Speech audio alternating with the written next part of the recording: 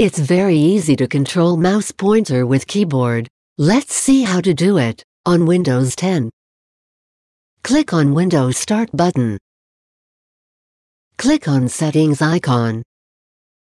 Choose Ease of Access category. Select Mouse, presented left side of the window. Under Mouse Keys, toggle the switch below. Use numeric keypad to move mouse around the screen to on position. Toggle the switch below. Hold down Ctrl to speed up and Shift to slow down to on position and close the window. Now you can control your mouse pointer with keyboard. Press and hold Ctrl key to increase the speed of pointer movement. Press and hold number 8 to move the pointer to upside. Press and hold number 2 to move the pointer to downside. Press and hold number 4 to move the pointer to left side.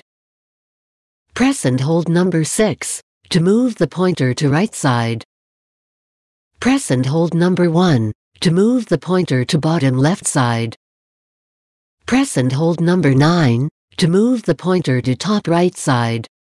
Press and hold number 3 to move the pointer to bottom right side. Press and hold number 7 to move the pointer to top left side. Press Shift plus F10 for right click. Press number 5 for left click.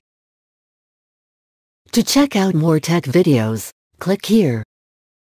To subscribe GuruAid channel, click here.